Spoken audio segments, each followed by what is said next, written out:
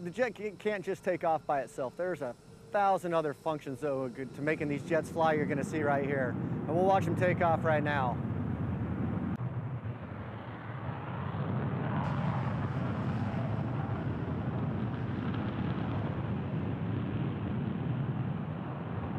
Well, what you see behind your jet still flying around the local area, the big umbrella exercise we're doing is Pacific Raptor, and that is to bring in some aggressor jets to fight against our F-22s, bring in our refuelers, and work together to do some air combat type of training. During that time, we had exercise internal to the 154th with our 15th Wing partners and even our Nevada Air National Guard partners with their C-130s. The name of the exercise was called HARBOR-HICKAM, and it was an ability to train from multiple locations with multiple aircraft, move pieces back and forth, all in effort to generate air power to help protect our skies.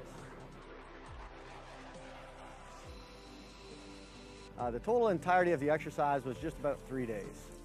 Focused, deployed training in a simulated environment. So we ended up doing locations here at Hickam, as well as Kaneohe Bay and Hilo. So we had 3 different locations ongoing at the same time. Kaneohe Bay, the Marines were a fantastic support for us, letting us use their airfield, where we were able to set up some navigation systems, some security systems, and some communication systems with some F-22s over there to help them out. And then Hilo, we were planning some more deployed locations, still some communications, things for our force support squadron like a field kitchen, and having our civil engineers able to set up some tents and some support equipment. And then we had jets take off to meet out in our southern airspace to do the simulated fights that they were training to as far as pilots and support aircraft. So ACE is a scheme of maneuver that the Air Force is developing. We have the PACAF ACE concept to where now we are trying to be more agile, taking aircraft, people, equipment to disperse and still generate air power to defend a hub and spoke operation and continue to achieve and fight for air dominance throughout the Pacific. The background for ACE, as we continue to advance our military as well, our peers are. So as a way, ACE is a new approach, kind of thinking, going new is old again, World War II style, island hopping across the Pacific. ACE is kind of the new way of doing that. How are we going to move troops and also supplies with a smaller footprint, so generating as much air power as we can with the smallest footprint, smallest amount of people and equipment possible. With the Air Force, our mission is to be able to deploy anytime, anywhere. And since we're with a combat communications squadron, we have to be able to set up communication links from one point to another anywhere in the world. So that's what we're doing here today. And being able to communicate enables the rest of the services, I think, to work more effectively together. I'm just happy to be out here working on equipment. You know, everything doesn't always work out the way you want, so when you run into a problem, it's a huge learning opportunity, and I really like being able to troubleshoot problems and work with a great group of guys. We could actually operate anywhere.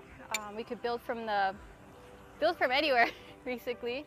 It goes from RF to cyber transport, then cyber ops, and then to my position, client systems, which provides the services to the clients. My job is important because if they don't have the internet capabilities or if they can't access their emails, they may have some type of email that may have gone through that if they don't retrieve that, there might be some information that they may need. Absolutely proud. We've never seen an exercise like this taken to the extent of the challenge of multiple locations for basically a single wing or a single organization.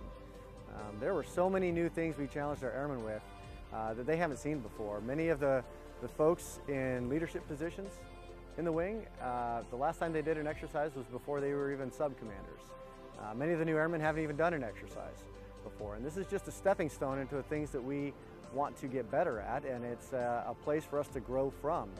The next challenge is taking the debrief, as we say in the flying world, and that's the hardest part, is to wrap the lessons up in a simple and logical and understandable format so that our airmen can take time to get better and focus their training. So one step along the way, we'll see what comes out of this. We have some good areas that we saw. I think there was a lot of fun. There's a lot of stories come out of it, probably a lot of frustration too. But from that, we will find areas where the next 6 months, 1 year of training will get after those areas, and we always want to get after our weakest areas. So that's kind of the idea of HARBOR-HICKAM, is that fortification of skills.